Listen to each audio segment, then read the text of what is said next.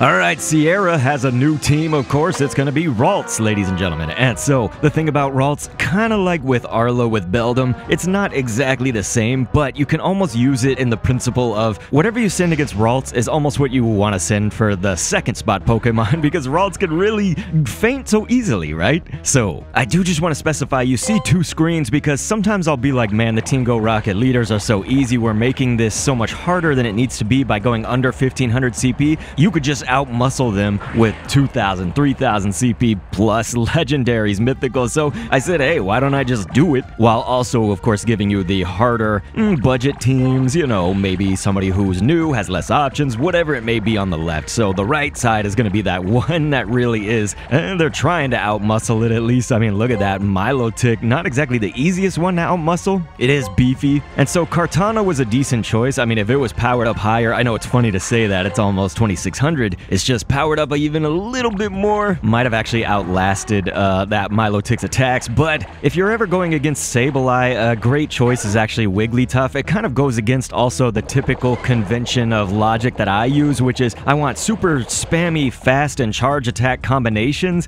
but it doesn't really have that, you know, if you're using Charm especially. Charm has that fast attack, it can take down a Sableye pretty good, and it actually did help us a little bit with Houndoom right here, but mainly we wanted Houndoom to go up against something fighting type. The cool thing about Poliwrath is not only did we use it to defeat Giovanni a little bit, and it's good for that, but it's really good against Houndoom in the respect that if Houndoom's using Snarl, like it is on the left side, it's going to resist that, but also if it was using Fire Fang, it's going to resist that, right? Because Poliwrath is part fighting, that resists dark, and part water, which means it's going to resist the fire. So, I mean, it's pretty nice because it also deals super effective back, which would be in the form of either water or fighting, and also ground. In this case, you know, it had Mud Shot, it had Power Up Punch, you could also have it with Bubble. I wouldn't always advise that. Usually Mud Shot is what's really nice for the Team Go Rocket fights, but ladies and gentlemen, pretty self-explanatory here. I hope that you checked out the tips that we had on screen, but please click an end screen to see a different video, maybe against Giovanni or something. Thanks for viewing.